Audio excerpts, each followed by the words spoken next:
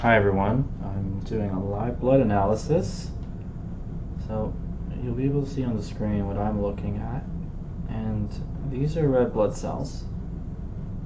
And this is what's called a dark field microscope. So that's why they don't look red. It's a light inversion. And the reason we have that is that we're able to see the medium or the plasma that the blood cells are floating in. And we get to see all the other goodies that are in there too. So the red cells are the predominant cell in our blood. That's why it's red. And on this sample, we're seeing a lot of deformity of the shapes of the red blood cells. They have almost like a teardrop appearance and protein linkages. Try to centralize the example here without going too far. You can see almost in the center, just to the right, it looks like a couple red blood cells. They almost look like sausages on a string. This individual has a lot of inflammation, and it's part of the reason why the cells are somewhat stuck together in this format. You can also see what looks like a little snowstorm in the background. These are somatids. They're normal, but he has an elevated amount, this patient. And I usually see that with dysglycemia or poor blood sugar control.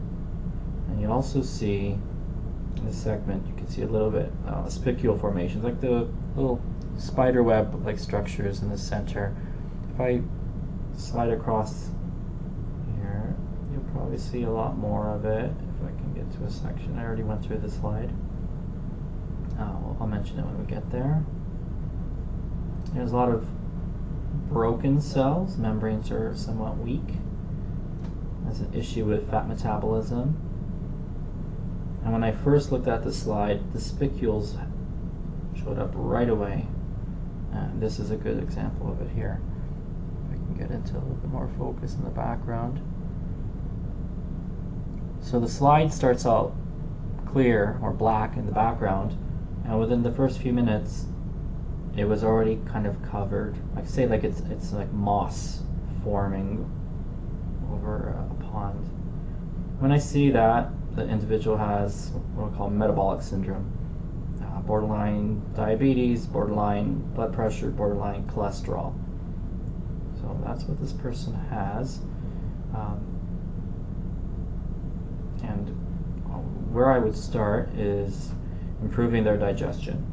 There's a stress response, which is putting them in sympathetic overdrive, which shuts down their digestive system. So they're not producing stomach acid, and then when they try to break down food, it's not getting broken down properly.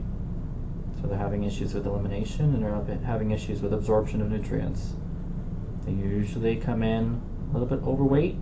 Sometimes they come in underweight, but usually overweight, and with a bloated abdomen. And if I ask them, they're like, "Oh, I need to lose some weight."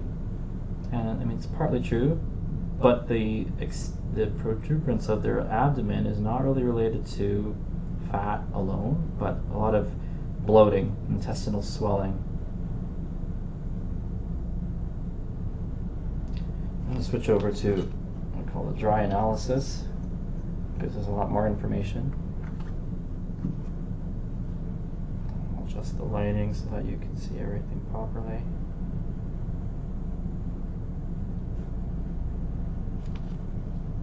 A little bit.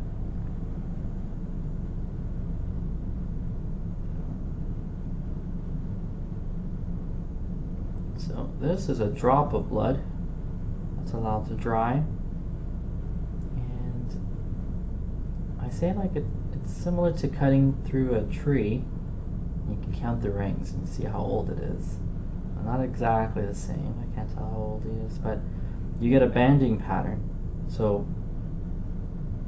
there's like a central section, and then there's this layer that has these white patches, and then there's a bit of more of a crusted layer, and then a very kind of smoked out, shady layer that's at the end. Central region is usually where we have gut disturbances. Not too much there, but the second layer where there's all this white patchiness, it's a sign of inflammation, and the the more dense and the more that it circles this outer layer here, it's a sign that he's got high inflammation. Usually it is related to the gut, like I was describing. He's not digesting well. This third layer, where it's very cracked, it's usually a sign of adrenal exhaustion. And then this outer layer describes high acidity and mineral loss. So the thicker that layer, the more stress and the more acidity that's the result of that stress. And our body is very vigilant in maintaining an appropriate pH. So what happens is that we lose minerals, and then that mineral loss is excreted, and so we're always in a deficit. So in this individual, what we're doing is to start to improve their digestion and correct for this imbalance.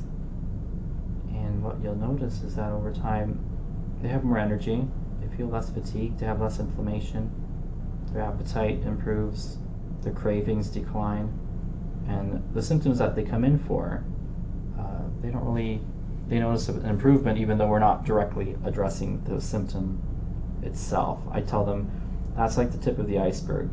You want the iceberg tip addressed, but I got to work on the underneath. In the end, the patient feels better. That's all that matters. Okay, that was my little quick tutorial on live blood analysis, and I will be doing more as I get more interesting findings. This was pretty standard.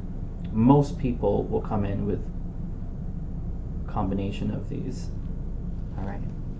I'm Dr. Jason Grimsotto from Try Health Wellness.